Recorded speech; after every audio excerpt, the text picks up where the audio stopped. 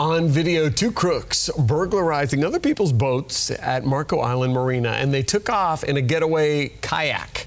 Fox 4's Calvin Lewis with a look at the video showing these criminals in action, as police are hoping you'll recognize them and turn them in.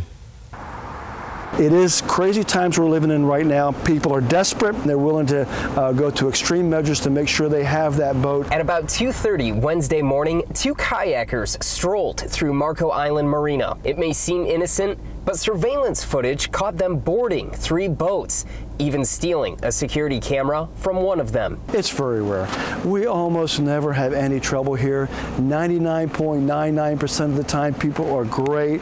And with our friends and family here, they keep this place a loving marina and the way it should be here in Southwest Florida. Richard Varnes is the dock master of Marco Island Marina. He says the largest crime they've dealt with is stolen fishing poles. As much of a rarity crime is, the biggest security issue Varnes says he sees is people leaving possessions on their boat. I've got people that will leave sometimes their cameras on the boat. They'll leave binoculars on the boat, high-end binoculars. They'll leave tackle.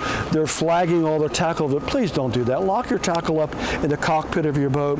Lock your belongings up. There's no sense leaving a candy jar unopened for somebody that's going to grab some candy out of your boat. It's possible, as Varnes believes, that the thieves may have only been after a fishing pole.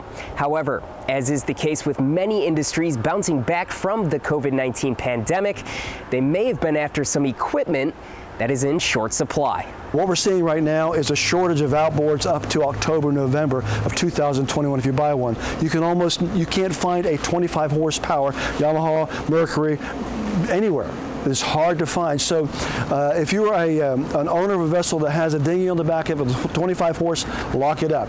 If you've got a boat in your yard displaying your beautiful motor, lock it up. At the time we spoke to Varnes, he told us how 2 marina members noticed 2 people rowing kayaks in the marina last week. Varnes says they will continue to review surveillance footage and work with police, leaving him confident both suspects will be apprehended. With our security team in place walking the docks, with our people that we have around, we're confident that this type of activity that is so rare here on Marco Island that will not go unnoticed. In the meantime, police are asking for those to contact them with any information. On Marco Island, Calvin Lewis, Fox 4.